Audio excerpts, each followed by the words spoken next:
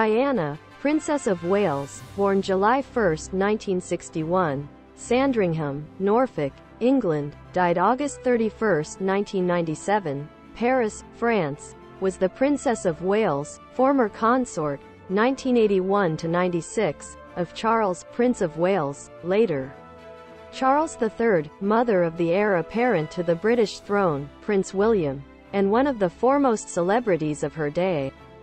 Diana was born at Park House, the home that her parents rented on Queen Elizabeth II's estate at Sandringham, and where Diana's childhood playmates were the Queen's younger sons, Prince Andrew and Prince Edward.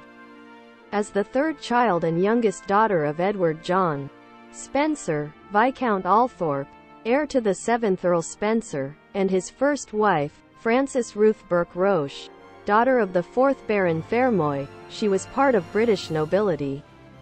Her parents' troubled marriage ended in divorce when Diana was a child, and she, along with her brother and 2 sisters, remained with her father.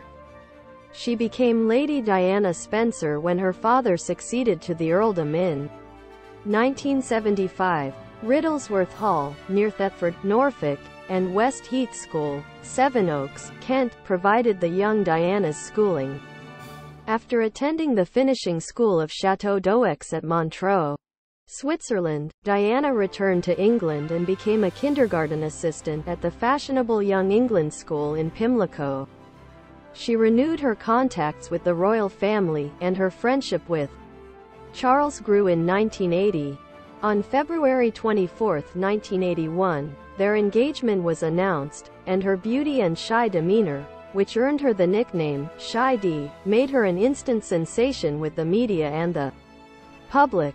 The couple married in St. Paul's Cathedral on July 29, 1981, in a globally televised ceremony watched by an audience numbering in the hundreds of millions.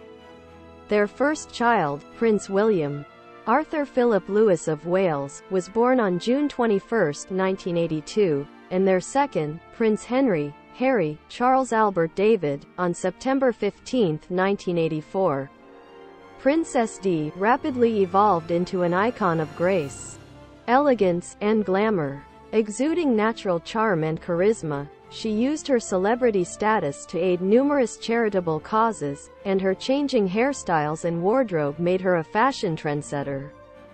Behind the scenes, however, marital difficulties between the princess and prince were growing. Diana struggled with severe postnatal depression, low self-esteem, eating disorders, and the mounting strain of being constantly pursued by both the official media royal watchers and the tabloid press, particularly the paparazzi. The marital breakdown became increasingly apparent amid mutual recriminations, tell-all biographies, and admissions of infidelity on both sides, and the couple formally separated in 1992.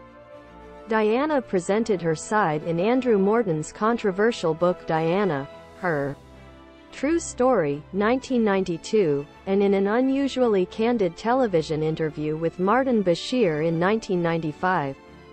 After prolonged negotiations that left Diana with a substantial financial settlement but without the title, Her Royal Highness, the couple's divorce became final on August 28, 1996.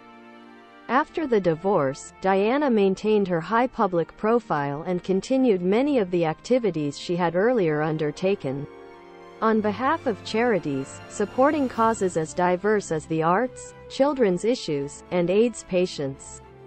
She also was involved in efforts to ban landmines, to ensure that William and Harry had an understanding of people's emotions, their insecurities, people's distress, and their hopes and dreams. Diana brought her sons with her to hospitals, homeless shelters, and orphanages. To acquaint them with the world outside royal privilege, she took them to fast food restaurants and on public transportation.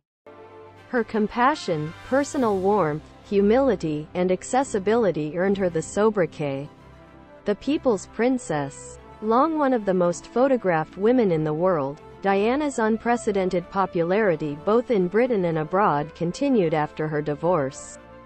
Although she used that celebrity To great effect in promoting her charitable work, the media, in particular the paparazzi, were often intrusive. It was while attempting to evade pursuing journalists that Diana was killed, along with her companion, Dodi Fayed, and their driver, Henri Paul, in an automobile accident in a tunnel under the streets of Paris in 1997. Though the photographers were initially blamed for causing the accident, a French judge in 1999 cleared them of any wrongdoing, instead faulting Paul, who was found to have had a blood alcohol level over the legal limit at the time of the crash and to have taken prescription drugs incompatible with alcohol. In 2006, a Scotland Yard inquiry into the incident also concluded that the driver was at fault. In April 2008, however, a British inquest jury ruled both the driver and the paparazzi guilty of unlawful killing through grossly negligent driving, though it found no evidence of a conspiracy to kill Diana or Fayed, an accusation long made by Fayed's father.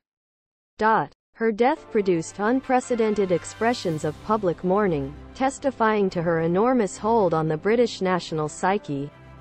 The royal family, apparently caught off guard by the extraordinary outpouring of grief and by criticism of their emotional reticence, broke with tradition in arranging the internationally televised royal funeral. The image of Prince William, then age 15, and Prince Harry, then age 12, walking solemnly with their father behind Diana's casket in her funeral cortege became iconic. At Diana's funeral, Sir Elton John performed a version of his classic song Candle in the Wind, originally written about actress Marilyn Monroe, with lyrics that had been revised by his songwriting partner, Bernie Taupin, to reflect on the life and death of Diana, including the recording of that version of the song became the most successful pop single in history to date, selling more than 30 million copies. Diana's life, and her death, polarized national feeling about the existing system of monarchy, and, in a sense, about British identity, which appeared antiquated and unfeeling in a populist age of media celebrity in which Diana herself was a central figure.